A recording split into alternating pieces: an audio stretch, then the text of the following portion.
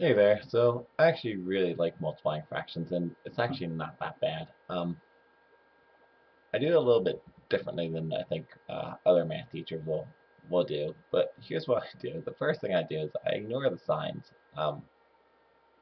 and I do that quite intentionally. So step one, ignore signs. So this is negative and this is positive. Don't worry about that. Two, convert mixed numbers to improper fractions. So I say 3 times 5 is 15, plus 2 is 17. So this becomes a 17 over 5 times 1 times 17 is 17, plus 1 is 18. So I get 18 over 17. And then it says multiply the numerators. Well,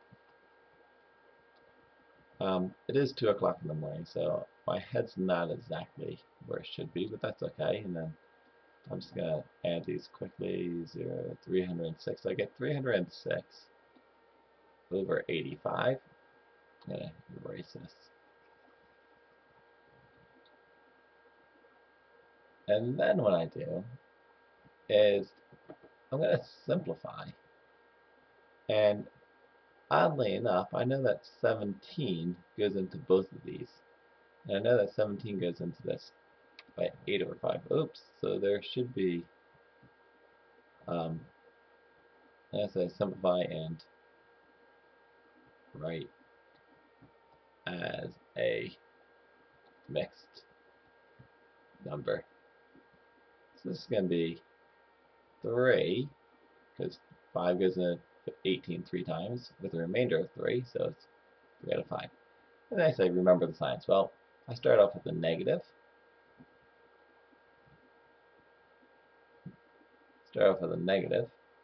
Is times a positive. Well, a negative times a positive is a negative, so my answer is negative.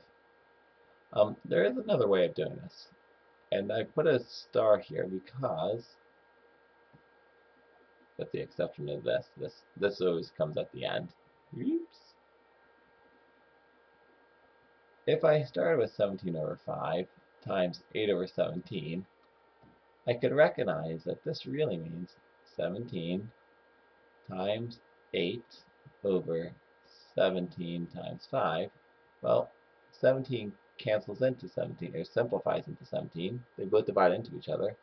That's how I get 8 over 5 quickly, which gives me my 3 3/5. And then, like I said, you have to remember your signs at the end. It becomes negative. I'm going to do one more example for you. Um, let's say we have 3 2/3 times 1 6. Well, let's say 1 6/5. Why not?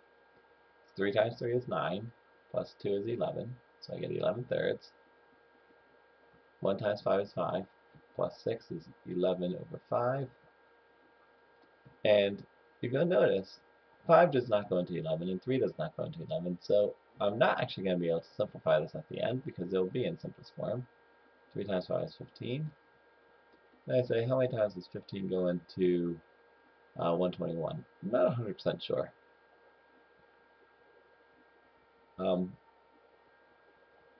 But I do know that clockwise there's 15 minutes an hour, so this is just for myself. 15, 30, 60, 90.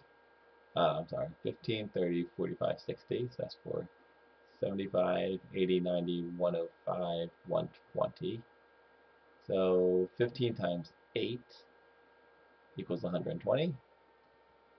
That's 115. If you didn't understand what I was doing here, I was just counting the minutes. 15, 30, 45, 60, 75, 90, 105, 120.